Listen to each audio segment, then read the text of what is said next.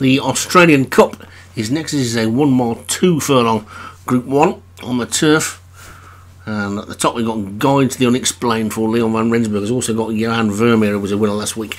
Mix of Intrigue, Joshua Sutherland. Thunder Thor for Craig Allen. Vidono, Darren Thompson. World Class, David Hooley. Awaken at Dawn, Craig Allen. Bella Brandy, Joshua Sutherland. Dakar Girl, Dan Hughes. Francesca Kamani, back for about a third season I think for Dan Hughes. Fresser Project for Michael Scala. Green Mantle for Craig Beckwith. Jane Seymour, a winner last week for Kevin Meenan. Carnelian Great for David Robertson, also won last week. Drayden Van Dyke for Paul Rhodes has also got Star of Surprendra. Liffard Lux for David Robertson, and Po Valley for Martin Leadham. That's your full field then. Big field, and away they go. And some of these drawn wide are going to be in trouble on this first turn.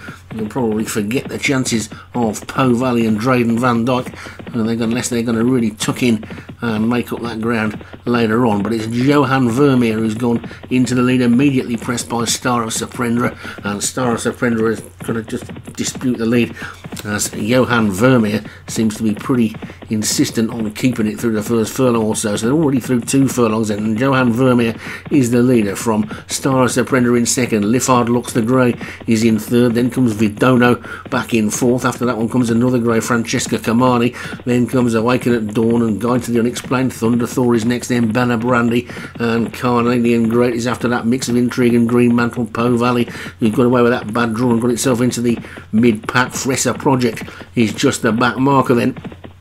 But it's Johan Vermeer who's 2 lengths clear of the Grey. Liffard Lux in second. Vidono is third. The second of the Greys, Francesca Kamani, is next on the outside of Bella Brandy and Star of Surprendra, who's also there as well. Then also Carnelian Great, Mix of Intrigue. Po Valley not too far away. Awaken at Dawn is after that one. Drayden Van Dyke also recovered from the bad draw.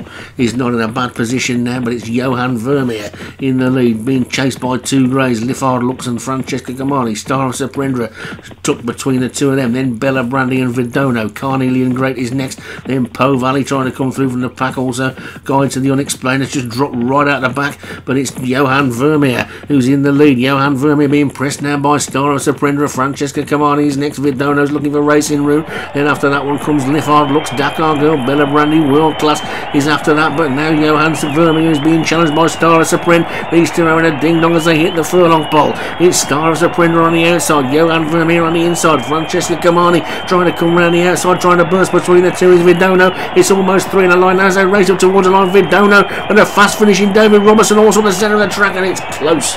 And Dakar Girl as well was totally obscured by David Robertson's horse, and Dakar Girl may have got up to take it. It's mighty close. It's Vidono, Dakar Girl, Carnelian Great, Star of Surprendra. They're finished in a heap, and Vidono is the winner for Darren Thompson. Dakar Girl for Dan Hughes and Lucky second. Carnelian Great also finished well for David Robertson third. Star of Surprendra for Paul Rhodes was fourth, and Liffard Lux for David Robertson was fifth. And I think I'm going to pass you over to Leon for the next few races.